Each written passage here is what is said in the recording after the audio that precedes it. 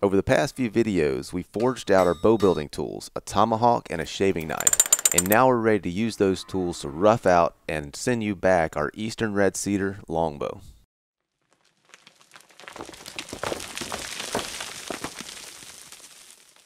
Eastern red cedar is actually a juniper, and it's very common throughout the East and Midwest. Once you get into the western states, it's supplanted by its western cousins, the Rocky Mountain juniper and common juniper, and a few other species.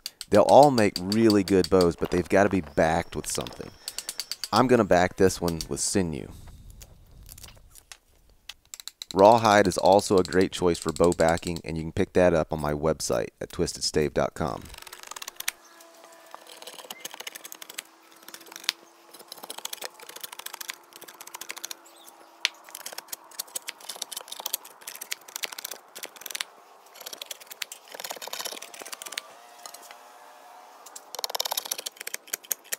Eastern red cedar and the other junipers are a very soft wood, and they work very easily with hand tools.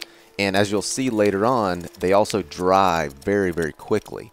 So both of these characteristics in combination make the junipers a very good choice for a survival bow, as long as you have some way to back it.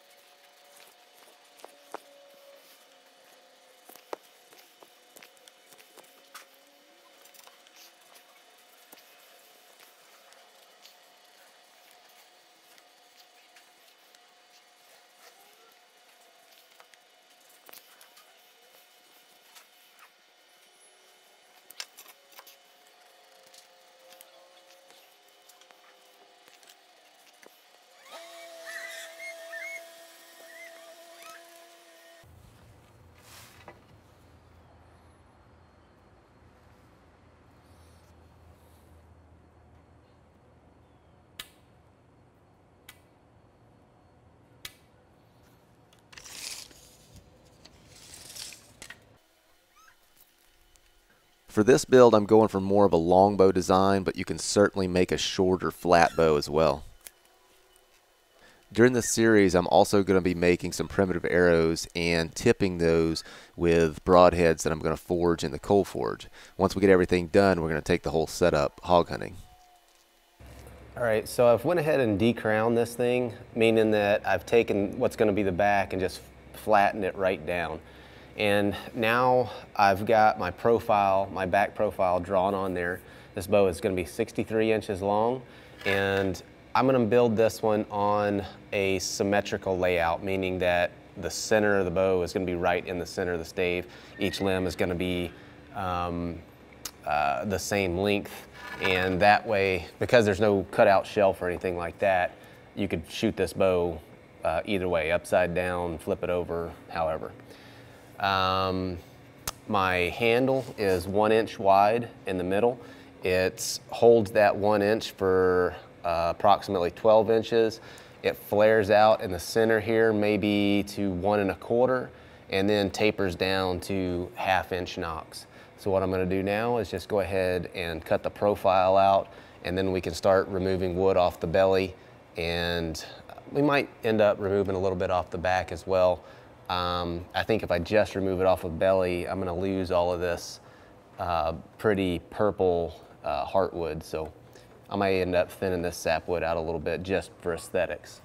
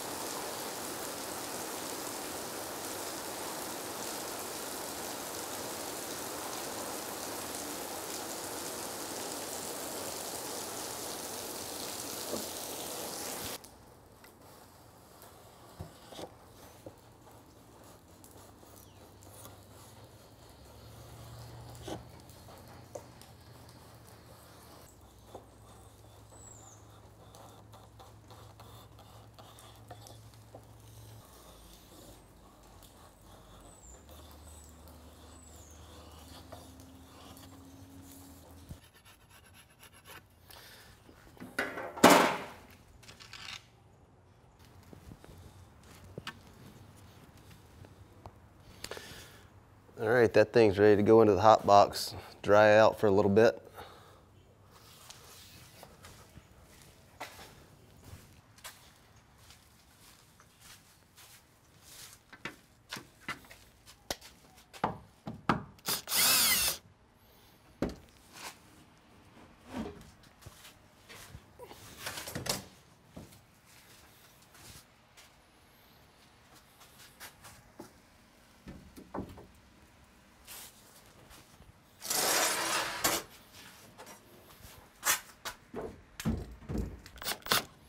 Leave it in there for a little bit, let it drop some moisture.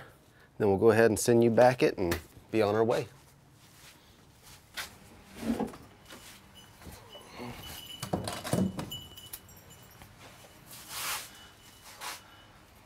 All right, so this thing's been in there in this hot box here for 3 or 4 days.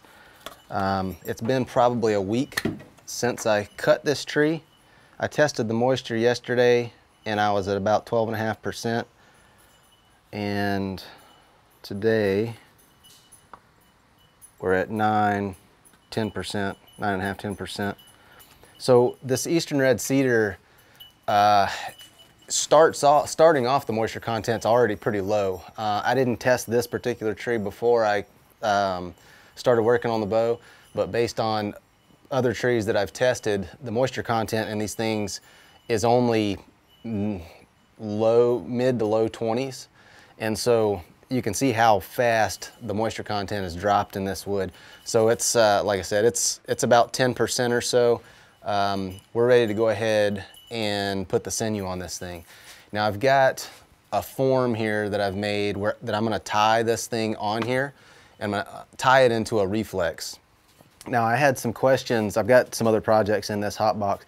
I had some questions about this piece of wood right here on Instagram the other day, and I've got this one as it was drying. I have it clamped into a reflex form, just like I will, I'm about to tie this one into this one, this reflex form, but on this one I clamped it in there as it was drying. But the questions I had was that this bow looks like it's going to be backwards, and so what I'm going to do is put the sinew on the heartwood side of this, and so the sapwood will actually be on the belly of this bow.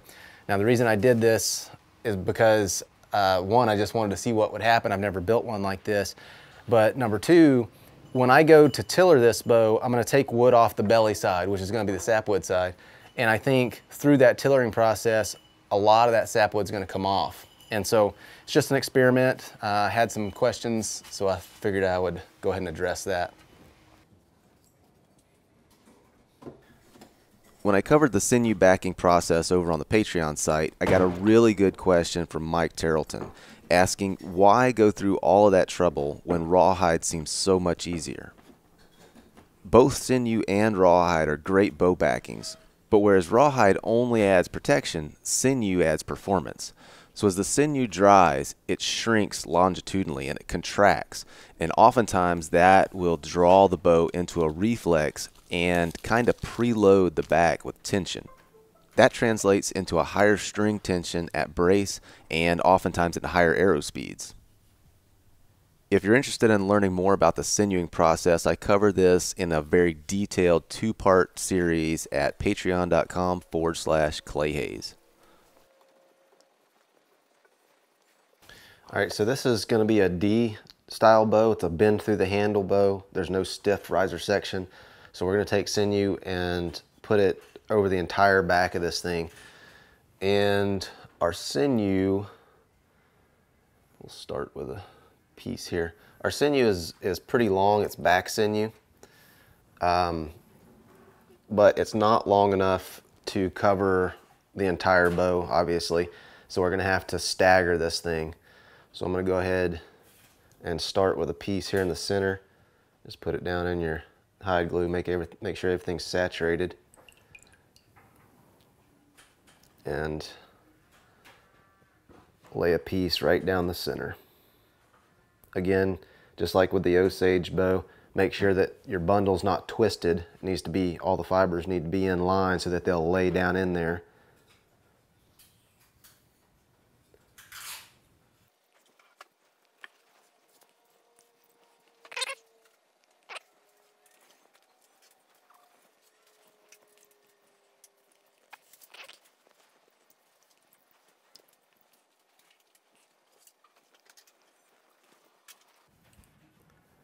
Now where those things splice together, just go ahead and kind of lay one on there that's going to be right in the middle of that splice. So you're laying these things on there kind of like bricks in a brick pattern.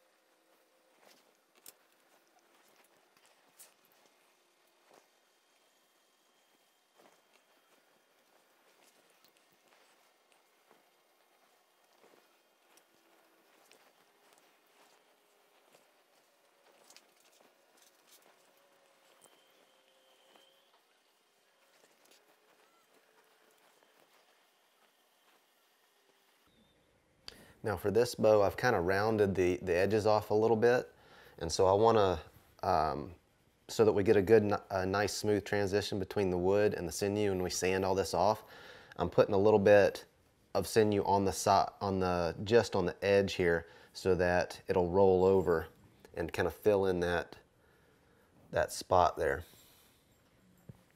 And anywhere that you have any little knots or anything on the side, you want to make sure you get sinew over that.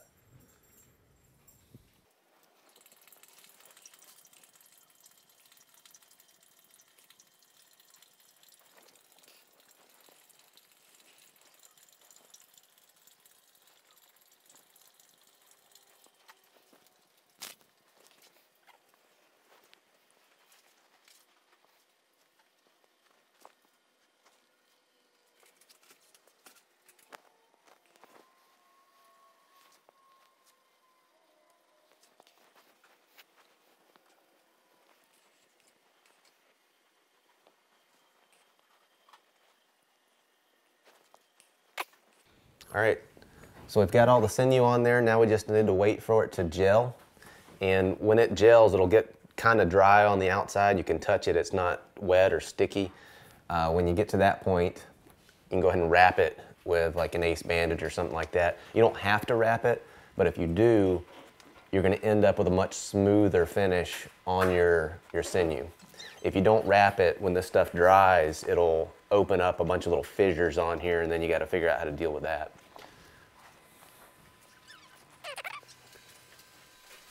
Now we just need to put this bow in a warm, dry place and wait for the sinew to completely dry. I'm going to put this bow in a hot box to speed up that process. After about a week in the box, the sinew is completely dry and we're ready to finish off the tillering on this bow.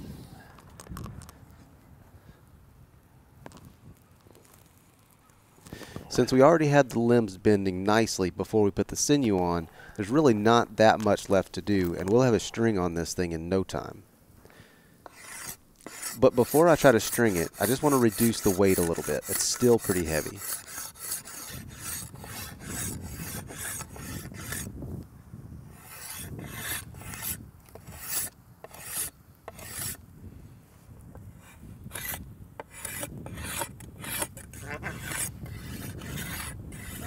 Because the limb tips on this bow are so fine, and cedar is a very soft wood anyway, I didn't want to cut string grooves in it.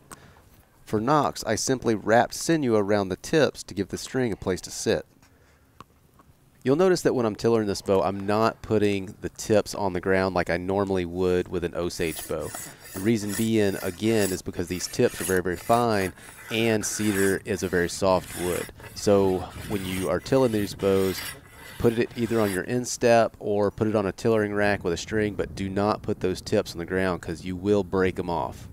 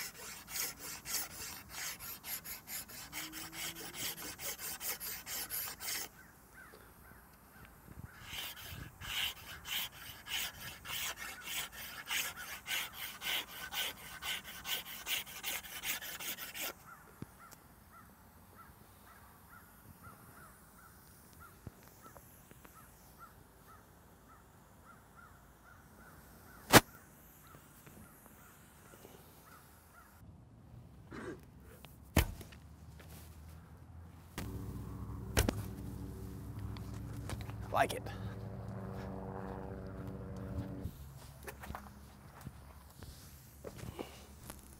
Now that we've got the bow built, we need to build some primitive arrows to go with it.